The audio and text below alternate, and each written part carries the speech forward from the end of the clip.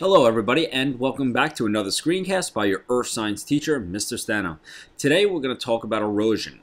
When we last left off, we were talking about weathering, or the breakdown of material into sediments.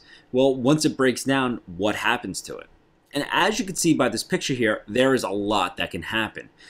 This is a small town right here where we could see there was major destruction from the movement of material. So we saw this material is coming down this way, moving this way, and it even looks like there might have been some material moving from somewhere else. This movement or transports of sediment from one location to another is called erosion. And that's it. It doesn't matter how the sediment moves or where it's coming from or going to. The process of moving that material is known as erosion. Very close to home here, going to Montauk, out on the east end of Long Island. This is what it looked like back in 1838. So we can see the lighthouse right here and all this beachfront right here. This is the ocean, or at the end of the point. That's actually right around here in this lower picture. And you can see from 1838 to 1990, there has been a massive amount of erosion. All this material here, right here, has been swept away into the ocean. And you can see here, this is what it looks like in 1990, and now it's actually getting even a little bit closer. And you can see here in this more recent picture down on the bottom that there isn't much left. There is eventually going to be a problem with the material that underneath the Montauk Lighthouse. This is Split Rock Lighthouse, right? You can see here, and all this material right here down at the bottom had to come from somewhere. And notice how it's very close. They didn't originally build it so close to the edge, but it's been over time that this has been subject to much physical and chemical weathering that's been breaking down and eventually posing an issue for this lighthouse. This is a couple of different landscapes you can see here. These buildings are here and all this sediment down here that most likely was a part of this wall. Or even here, you can see these houses sliding into the ground or into the water, just like we see right there. Falling rock. We've occasionally seen these signs as we travel on the thruway getting off of Long Island through Manhattan and heading upstate. We see these. Once again, that's the transport of material from higher ground to lower ground, or erosion. Erosion is driven by the force of gravity. It's what pulls things, moves things, and drives sediment. Avalanches, same thing. We've heard a lot of news about avalanches recently. One woman was caught in an avalanche, older woman. They had a town help dig her out. A couple of people recently, skiers and I believe jet skiers, snowmobilers, actually died in an avalanche. Let's take a look at it again. You can actually see what it looks like to be a tire right here from a car, and this looks like possibly might be a car too, or some other vehicle that's used on the mountain. Landslides. Very familiar. This is actually a town or village in Colombia, South America. And we can see here all this material that originated up here moved down to swallow up a few of these houses down here. This is known as mass movement. And we'll talk about that a little bit later on. Here's another landslide. We can see once again in this picture, all this part of the roadway has now moved downwards, down slope. Same with all this material has moved down slope. All driven by gravity. Same scenario right here. Once again, all this material. People just don't build their houses right on the edge of land. We know that eventually it's going to break down and erode. But what's happened here is, given some time, it breaks down. There are major agents of erosion. Water is probably the strongest agent of erosion on our planet.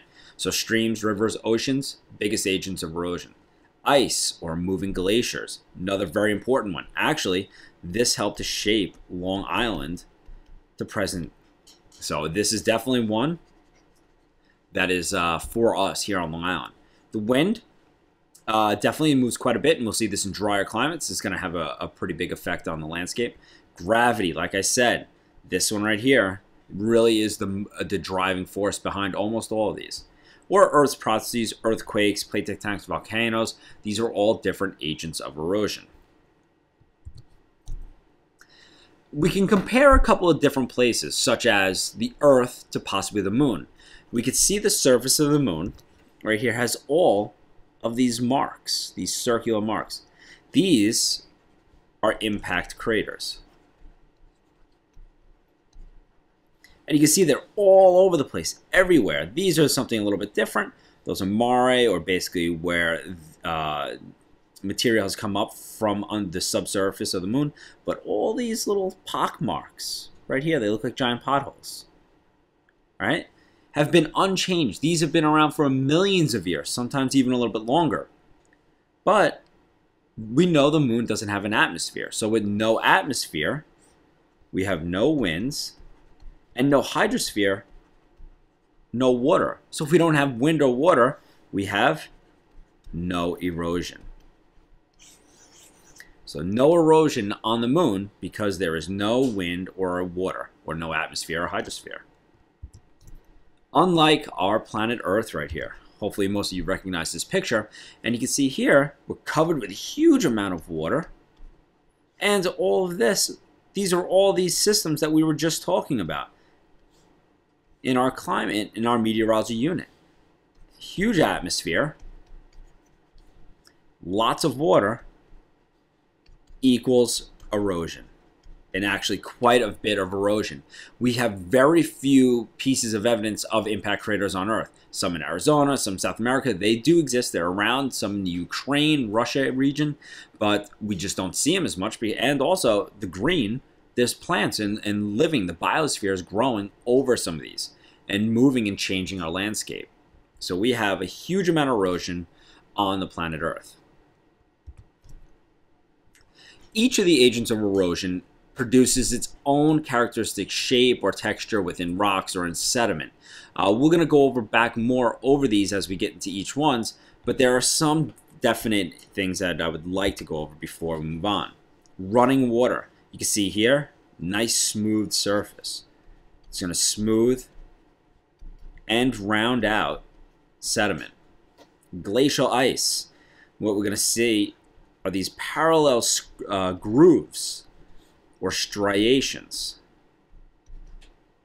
It may also polish rock too. So we'll see striations or polishing of rock. Gravity, jagged or angular edges as pieces break.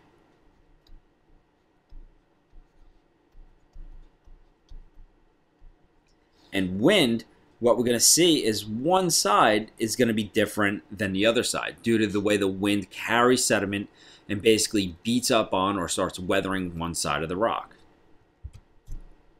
That's about it for the screencast. Before we go on, we're gonna before we end this, we'll be talking about other agents of erosion. So I hope you stay tuned for those. Take care. Have a good day.